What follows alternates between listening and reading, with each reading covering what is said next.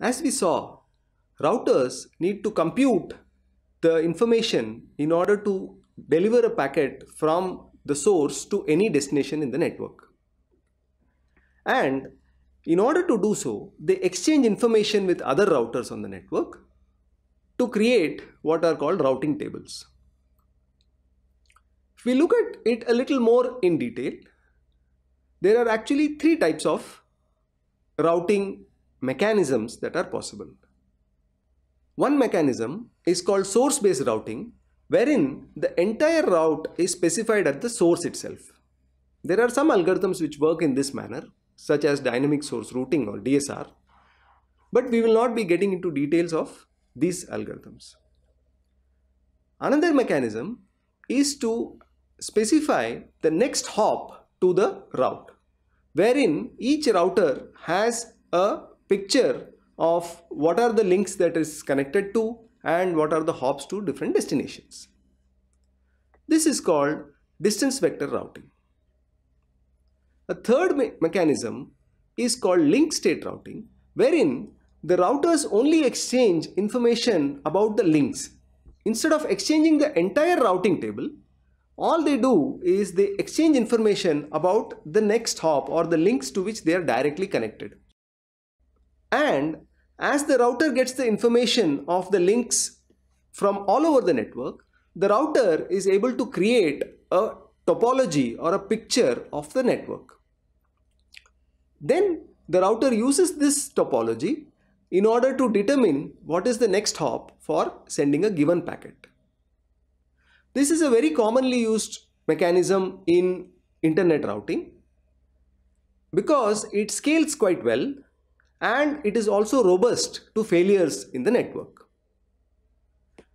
One example of such link state routing is called the open shortest path first algorithm or OSPF.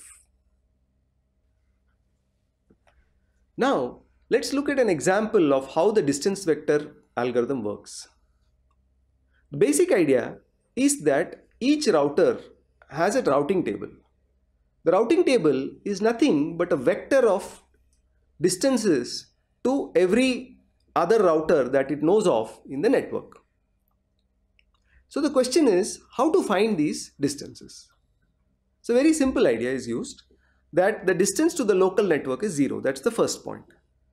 The second point is that when routers exchange tables, they look in their neighbors' routing tables and they add the link cost to reach the neighbor. So for example, if A is connected to B which is connected to C, initially A knows only the route up to B, and when it receives the update from B saying that B is connected to C with a cost of 1, A now knows that it can reach C with a cost of 2 because it can send the packet to B, that is one cost, and then B can forward it in turn to C, that is a cost of 2. So this is the basic idea of how the routing table is constructed in a distance vector algorithm. Now using this table, the routers find the minimum distances to various destinations in the network. When are these routing tables updated? In order to update the routing table, the algorithm that is used is actually called the Bellman-Ford algorithm. It works iteratively and has 3 steps. The first step, it simply waits for something to change. What can be the change?